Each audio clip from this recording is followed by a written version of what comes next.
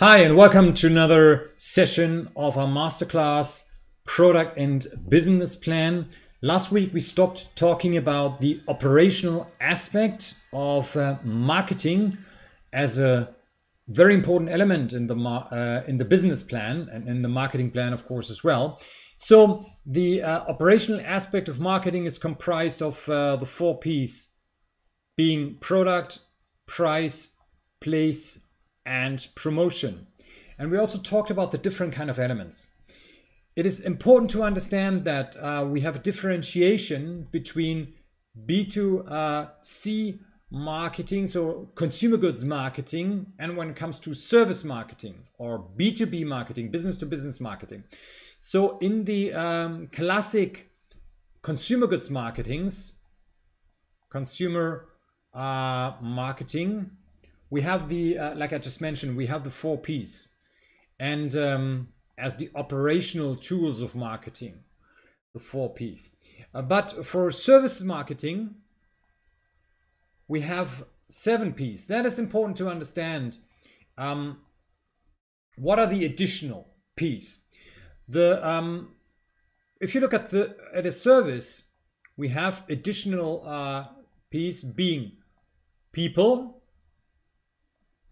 So, of course, the people, when you think about McDonald's, when you think about, I don't know, a do-it-yourself market, when you think about a hotel, the people can make, of course, a difference. And it is very important to really have a good management and leadership as to the people, as to your staff, because they are representing your brand. They are representing your company. The people, the service staff, make a great difference to your value proposition. So people, and another P is the processes. Processes or process. What is process? For example, if you're buying something at a shop, online shop probably, and you want to return that, or you're dissatisfied with a product or with a service and you complain, how is this complaint managed? How is this complaint management process coming along? Is it cumbersome for people to get in touch with the organization, to get a feedback from the service staff, etc., etc.? So therefore, process is another element of the marketing mix when it comes to services. And the final one, additional one, in contrast to the 4 P's, so the service marketing has all the 4 P's, of course, as well. And in addition, 3 additional P's. And the last one being physical facilities. Physical facilities. Physical facilities. And what are physical facilities? That is, for example, how your shops are being designed. How is, for example, a station, a petrol station, for example, how is it not only designed, how clean is it? How tidy is it? What is the atmosphere of the shop like? So this is all physical facilities. And of course, if you are, for example, a hairdresser or a saloon, the design of the shop is impacting the perception of quality of the service. And now there are researchers like me who are arguing that if you look now at companies such as Daimler or BMW, let's just take companies such as BMW. Is that a consumer goods company or is it a service company? We need to differentiate here because we have a continuum. So if this is, for example, if this is 0% service and that is 100% service oriented, meaning this is a 100% service company. Maybe companies such as Hilton, as an example, would be a pure service player. And Coca-Cola would be, I don't know, close to this end probably. Coca-Cola. However, what about companies I just mentioned, such as BMW? Why are they in the middle? They're not stuck in the middle, but they're positioned in the middle because they also have a service component being attached to their business.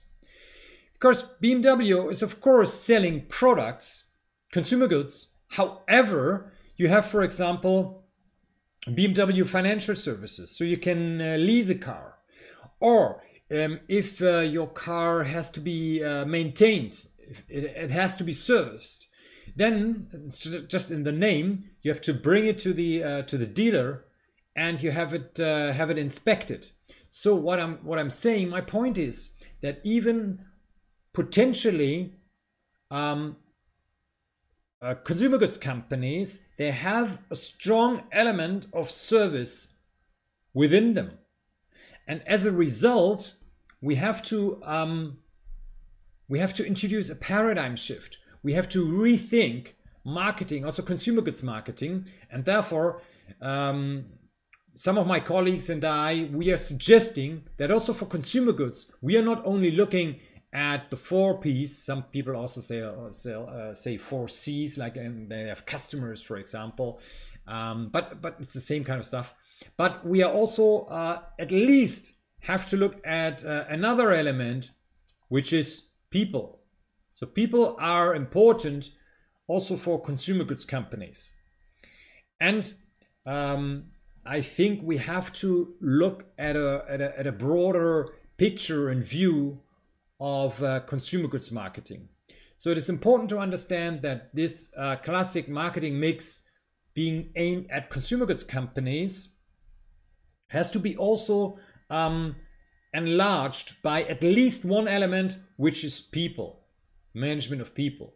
And we know that, for example, traditionally we wouldn't perceive Amazon to be a pure service player compared to Hilton. However, like I just stressed, Amazon also has a key element of service in its operations, of course. Therefore, I think we also have to add, for the classic consumer goods marketing, we also have to add people to this one as well. Now, we talked about the different kind of elements already. Let's quickly touch base upon them. Product policy. What is it comprised of? Now, first of all, it is important to understand, and we talked about that before you think about products, before you think about also services, before you think about pricing, you have to think about the strategy. And the strategy is comprised of all the management process we went through already. So it is starting with, like I said, we talked about that before, it is starting with the mission of the organization. So what is the purpose of the corporation? What is the purpose of the company? Then you do an analysis of the external market and also of the company itself. So you're looking at the strengths and weaknesses of the organization, and you're also looking at the opportunities and threats that the market is delivering upon you. So you do analysis next of internal and external elements. And then this leads into the, like we mentioned, this leads into the SWOT matrix. And the SWOT matrix gives a better understanding of what we call strategic windows. And then we have the strategy. And the strategy or strategic marketing planning is involving, and we talked about that before, market segmentation. So you look at the market, and then you're dividing the market into homogeneous segments. And the goal is then to also look at the attractiveness of each segment and then target those segments, this one, for example, or that one, which you want to be in or where you want to grow probably, right? And this is before product policy comes along, because the logic is here that each of the segments here that you depict, you target with a different 4 or 7P approach. So you have a different marketing mix for each of the segments you're targeting. So for example, if you're a smartphone producer, manufacturer, you can think about, okay, to target the old people with completely different products being sold at different prices through different channels, different kind of communication, so less social media, for example, than if you're targeting the 20 to 29-year-old target customers, so the digital natives. So that is basically, this is involved in product policy. Also, what is involved in product policy, and we talked about that already before, is the question also of branding, how you build a strong brand. And as well, how many products you do actually need. How many products do you actually need to be in a certain kind of market? You need only one product, or you need 2, 3, 4, 5, how many? So what shall be what we call the product depth and the product width. And the depth is here, in this direction. So this is, for example, a product line. For example, when you look at the Apple Corporation, you have here the mobile phones, and you see you have different kind of mobile phones in here. And so that is the iPhone 12, for example, and you have still selling old models, for example, or you have the iPhone 12 Pro, and you have the iPhone 12 Pro Max, etc. So this is all what we call product depth. So this is the number of different kind of variants you have in the product line. So this is called the product line. And then the question is, how many different product lines do you need? And this is the product depth. I'm sorry, product depth, product width. So this is how many different product lines do you need. And if you look at Apple, there's been a couple of them. For example, they have the iPad, for example. Then they have different kind of models of the iPad, and they have the I don't know, AirPods. You have here AirPods. On my writing with the text marker is not very good, etc. But you get the logic. So this is also what you have to what you have to think about. So brand and the program policy, we call it. Pricing. Now, of course, there are different kind of pricing strategies we'll discuss in more depth later on. Just to look at two things when it comes to pricing for new products.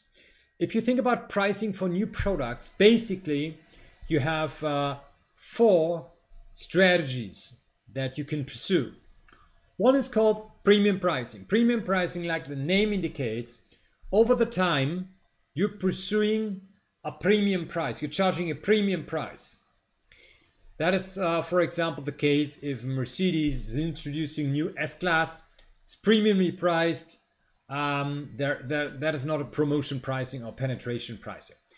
On the other hand side of the spectrum, you can have a promotion pricing. We call promotion pricing if you have this everyday low pricing strategy. So you're aiming at sales, at market share. And then there are 2 very interesting approaches which are opposed to each other. One is called the penetration pricing. Penetration, here the focus is on penetration. So you want to gain a foothold in the market very quickly, gain enough market share, and then you increase price. So you're starting with a low price, and then over the time you increase the price. You increase the price after you have enough subscribers, after your so-called installed base has grown substantially.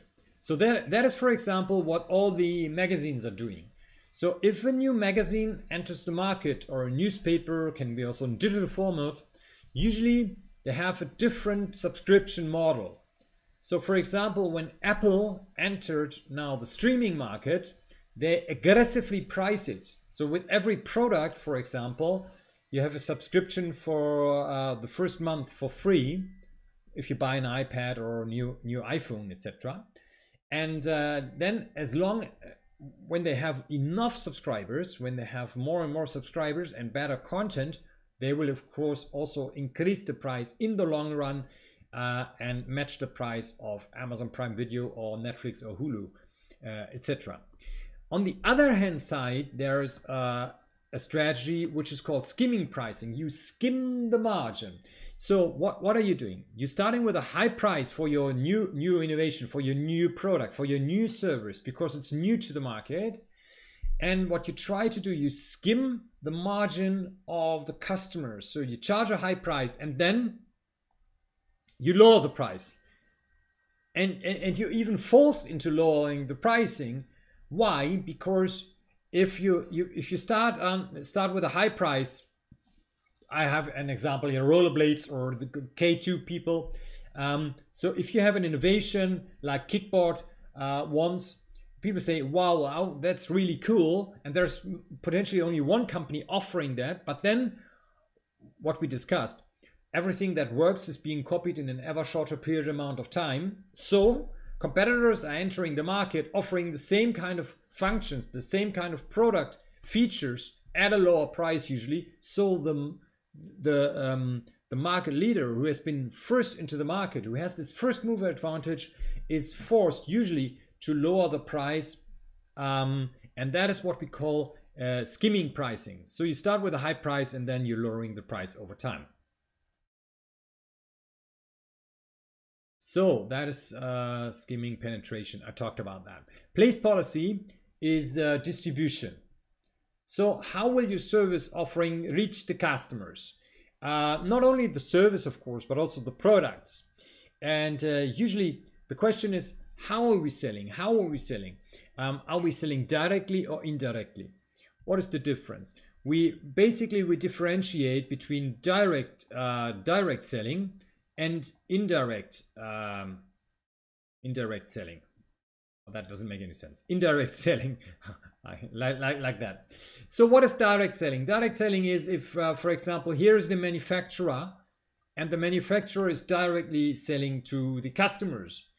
Indirect selling is if the manufacturer is using, for example, a retailer or even an agent in between to sell to the consumers. Now, what are the big companies doing? Usually, companies such as Nike, for example, they're doing both indirect selling and direct selling because they have their own flagship stores in which they sell directly to the consumers, but they also have retailers, so they're selling via, I don't know, Runners Point or, I don't know, Karstadt Spiel und Sport, etc. So they also have this indirect selling. And we call that, and there's a fixed expression for that, we call it multi-channel distribution. Multi-channel distribution. So that's the right term for that, multi-channel distribution. Now, the selection of the channels depends on whether the business appeals to business customers or more to private customers. So are you in the B2C arena, or are you as a business dealing with other businesses? So there's a differentiation, of course. How large is the number of potential customers and their geographic distribution? So are you targeting only a small crowd of people because you have an exclusive service, because you have an exclusive product at a very, very high price? Then it is not necessary to have your product or your service being available everywhere. Does your service offering require instruction? So is it very is it easy to be explained, or do you need really trained staff to do that? And of course, as well, which pricing strategy are you pursuing, skimming or penetration? Because if you pursue a skimming strategy, usually you should not also make your product available everywhere. A certain kind of scarcity is always adding a psychological edge to the product offering. For example, if you think about Lange & Söhne, the German watch manufacturer, they're not having their watches being sold at every kind of jewelry shop in Germany, but they're only having very, very selective jewelry shops in big cities, because the watches are quite expensive. And of course, you have to think about the location. I mentioned that. So let's start with the first element here, the promotion. And we talked about the promotion before as one key element of the marketing mix.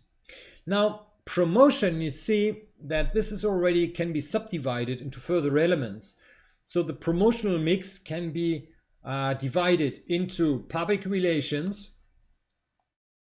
personal selling. So if you personally, via sales staff, for example, sell to customers, advertisement, but all kinds of advertisement. So not only classic TV or radio, but also social media.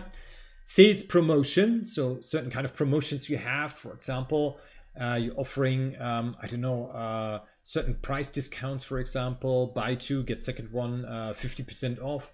Or direct marketing, if you directly talk to consumers, for example, through catalog marketing. In marketing, basically, we're differentiating between ATL and BTL communication. ATL and BTL. It's not so obvious. It is linked to a ship. Basically, we can link it to a ship. And there is a ship. I'm very bad at drawing. And if this is a ship here, and that is the water. Above the line, ATL, are all the classic forms of communication. All the classic. And BTL is below the line. Below the line, it's all non-classical forms of communication. So non-classical forms is basically internet marketing. So all the social media. And above the line is all the classic billboards, radio, cinema, print, TV, etc. So that differentiation is important. Of course, it always depends on your product, on your service, how you're communicating that.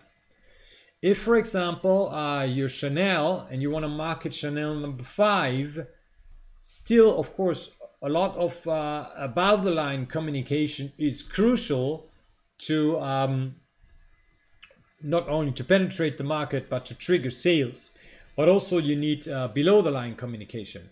If you have, for example, I don't know, a product which is more rooted or targeting the young people, the young generation in the B2C arena, for example, such as a, I don't know, smartphone or certain kind of features, then companies usually tend to shift a great deal of their budget into the BTL communication, because they can reach more people, usually at low cost.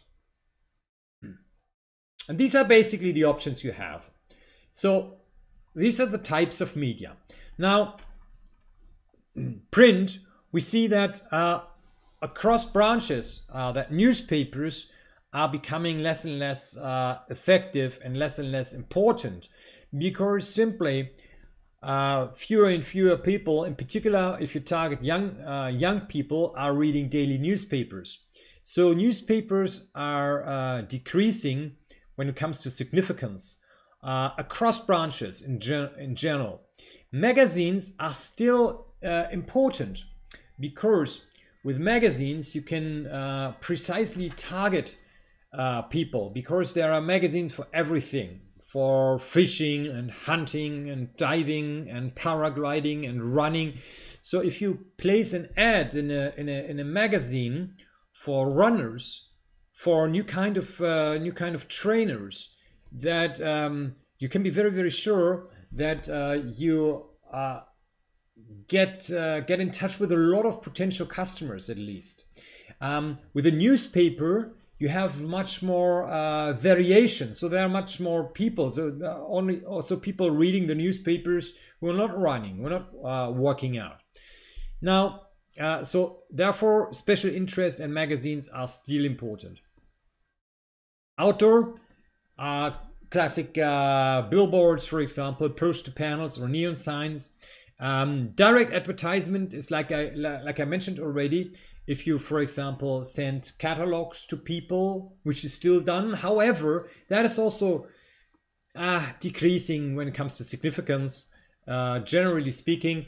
And probably you read about IKEA, that IKEA just cancelled or announced that this is going to be the last IKEA catalog that will be printed. So the IKEA catalog is going to cease, is going to be discontinued. Letters, emails is another form of direct advertisement.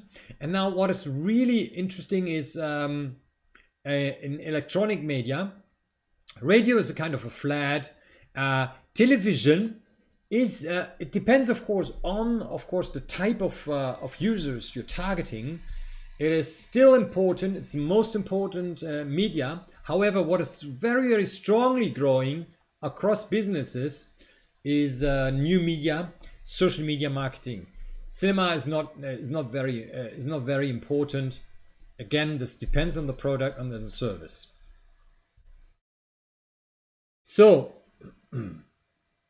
this is a checklist, and I talk a little bit now about business model and operations. That was very, very quickly something about marketing, because marketing we have a special focus on in the next sessions of our course. But it would be good probably to end at this moment in time with this, at least with this session. So we have this video really covering marketing. We can probably quickly go back and run through the checklist quickly to look at what do you have to take into consideration in your business plan when it comes to marketing, when it comes to sales. Which sales price can you reach? Which pricing strategy are you pursuing? Talked about that. Penetration pricing or skimming or high price, for example, right? Or promotion pricing. So premium pricing or promotion pricing. Then how does your pricing strategy fit with the individual market segments? Remember that you need to design a separate marketing strategy for each of the segments you're targeting. Which margin are you aspiring? Are you assuming? Which additional services do you want to offer? Talked about that before. We call that value added or adding services. So that may be warranty, a hotline that is available 24/7. Which volume, quantity do you want to achieve in each market segment? So you need to lay down and specify for each of the segments you're targeting. You need to specify goals, of course. Which revenue, so quantity times price, do you want to achieve in each market segment? And what is the relationship like between the customer value and the price? Going on, what is the relationship like between the customer value? Okay, we talked about that. Do you want to reach all segments with one product or have segmented oriented adaptations? So that is a clever question as well. And we talked about that before. Of course, if you only have one product and you're targeting with one product multiple segments, that saves you a lot of cost. But however, then the product or the service is not so perfectly tailored to the specific requirements of the segments you're targeting. Which pricing strategy does your competitors pursue? Of course, important. Which value-added services are your competitors offering? And what is the relationship between your competitors and their customer base? So do they have a strong fan base, or are they likely to switch between different kind of offerings? So if you have, I don't know, a better price value proposition, are the people willing to change, or are they very, very loyal customers to a specific brand? In which market segments will you enter the market? That is the what we mentioned before, the STP, segmentation, targeting and positioning. Which target group of customers do you want to reach through the distribution channels, and how much time and effort you need for the acquisition of new customers as well? What abilities, qualifications, and infrastructure does distribution need to have at its disposal? So do you need, for example, outlets? Do you need bricks and mortar stores? Are you selling through agents? Are you pursuing only online sales? Are you pursuing multi-channel distribution, such as Nike is doing? And how is the customer loyalty being addressed? Another very interesting question. And with which of distribution forms are you reaching your target customer groups? So the question is here, how can you get hold of the consumer? Do you need direct, indirect distribution, or do you need multi-channel? So these are the basic questions. You see a lot of some marketing and sales is quite important. I couldn't say which is the most important. Of course, probably product, because product is, of course, without a product or a service, you have nothing to market. So you need the product, but then also promotion is very, very key to communicate your value add and how far you're different from competitors. Okay, so that is a good time to stop the recording here, because the video is then close to 1 hour, and we covered the marketing in a very comprehensive form. So I paused the video, but of course we will continue with the lecture in a couple of minutes. Thanks very much. Cheers and bye-bye.